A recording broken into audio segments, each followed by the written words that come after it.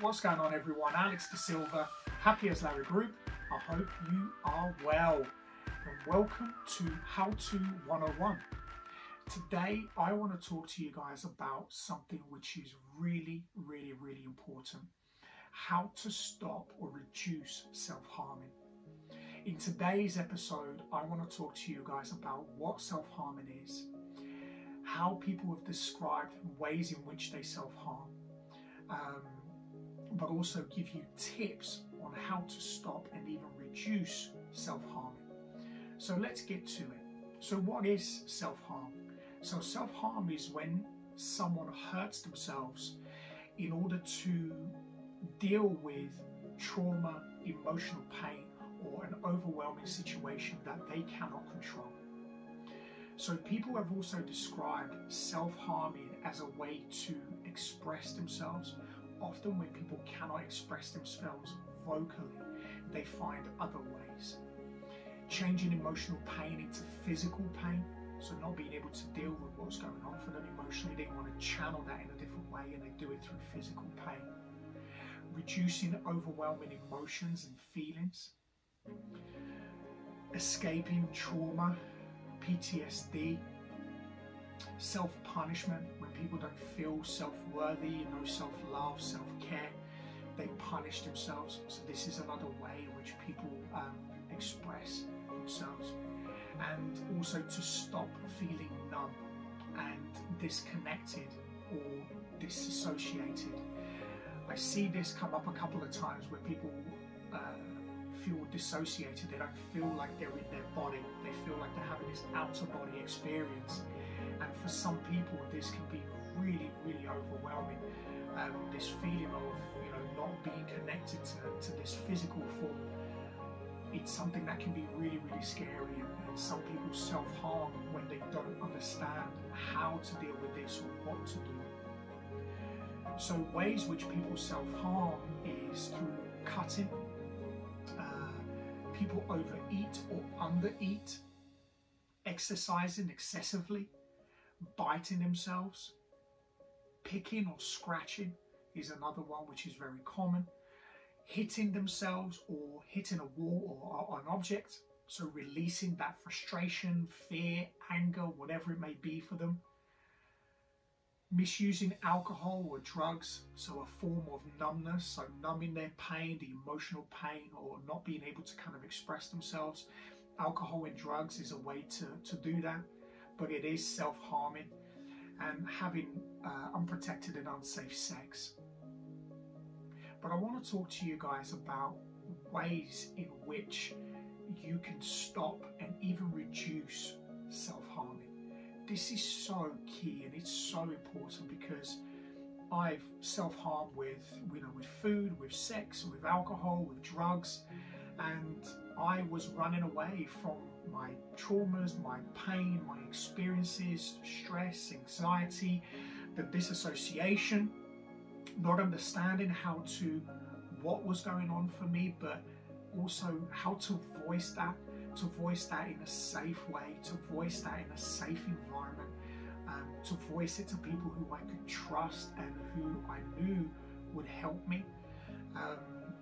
And this is really important. It's really important for us to understand ways in which we can do something different, because there is always something different that we can do. So try talking about your feelings. I know that this is hard for many, trying to sort of express what's going on for you, especially when the mind is racing at 1,000 miles an hour. There are so many things going on. Your emotions are all over the place. Trying to talk to someone is the last thing you want to do. But if you can find a place of calm and stillness, or even going for a walk, that's something that always helped, was just getting away from the four walls and just going for a walk in fresh air, and just allowing myself to then stop thinking and just speaking honestly, speaking vulnerably, and just speaking openly, just allowing these things to release what's going on for you. It's so important, because there is no stupid questions. There is no stupid thinking. There is no, this is not important enough. It is important. If you are struggling, if you are self-harming, if you're causing yourself more pain, whether it's emotional or physical, you have to express that in another way. This is a healthier way for you to release what's currently going on for you. And it doesn't matter how much you say. You can say a lot, you can say a little. But as long as you are saying something, as long as you are allowing yourself to release what's going on for you so that you don't have to do it to yourself physically, then this is really worth trying. Try and express your emotions in a safe way, which I touched on. So whether you're talking to your parents, friends that you trust, teachers, work colleague, or even if you see a professional, you can go and see a therapist, a coach, it doesn't matter. Somebody that you know, that you have a connection with, and they make you feel safe, then this is a really important way in order for you to also express yourself in a much safer and healthier way. Try introducing something new by journaling, blogging, videos, audio. It doesn't matter what it is, just a way or a healthier form in order for you to release what's going on inside. Because when we keep things internally, our bodies can't cope with it. This energy that's running around our bodies needs to be released. It has to be released somehow. And the way that that you've been doing, or this friend or person who you are probably watching this for, this is a healthier way in order for you to release. And there are so many different things that you can do. Often or not, from personal experience and professional experience, one of the things that I found that we all have in common is that actually we're very creative. We're very creative. We're actually very expressive too. It's just that we are blocked in a way of expressing ourselves. And this is a personal way. You don't have to share this with anybody, but it's a personal way that you can journal, you can blog, you can video, you can audio, in order for you to just release. Just release. You can record this on your phone, just record something and just express what's going on for you. Allow that release to happen. And once it's happened, delete it. You don't have to listen back to it, because what's happening there is you are letting go. You are letting go. And by letting go of what's currently going on for you, you are creating more space mentally, physically, and spiritually for you to continue to grow, for you to continue to heal. So it's really, really important for you to find new ways in order for you to have these releases.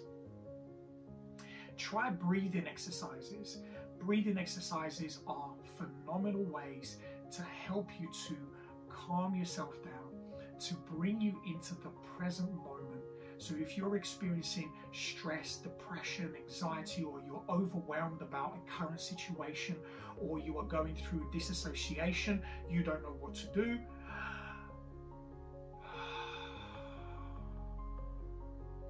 breathe.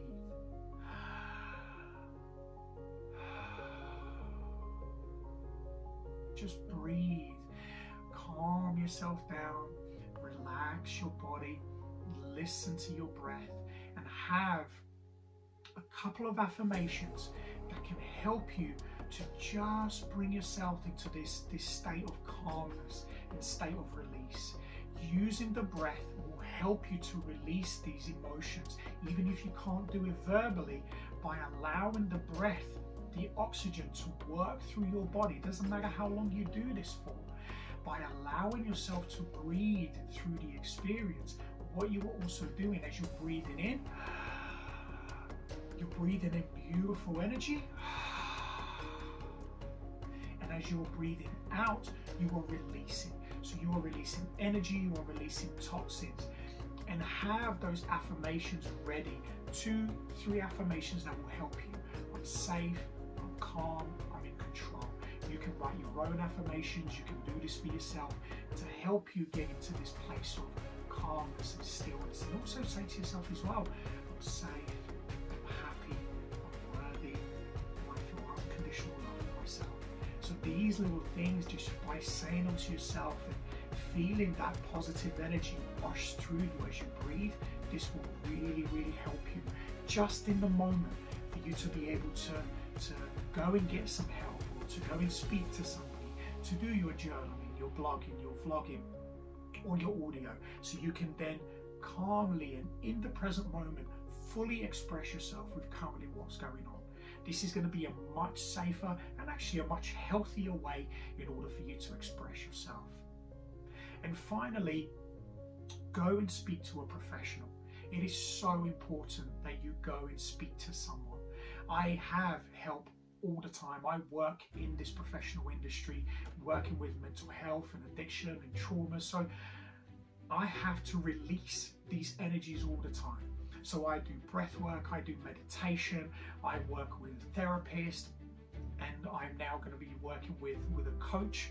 And the reason I do these things, even though I work in this industry, even though I help people to overcome these things, it is important for me to also release what's going on as well. We all go through our emotions, we experience things which are out of our control, so we have to have an external individual or individuals to help us, just to help us to sound check things, just to help us to release what's going on, just sometimes just to voice, you know, something that could be a concern, something that could be, you know, just a form of release, or actually asking for help. Asking for help is a huge thing. Is a huge thing. You are not alone in this. Never, ever, ever think or believe that you are on your own. You are not on your own with this. The energy, what's going on for you, it's retracting you from everything else.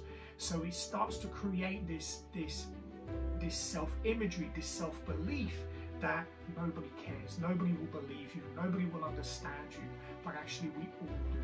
We all have emotions, we all experience these emotions, and we can help to channel, to allow you to release, but also to make sense of what's going on, to bring things into perspective, but most importantly, to help you find tools and techniques that are going to personally help you to get through the day, the moment, the experience.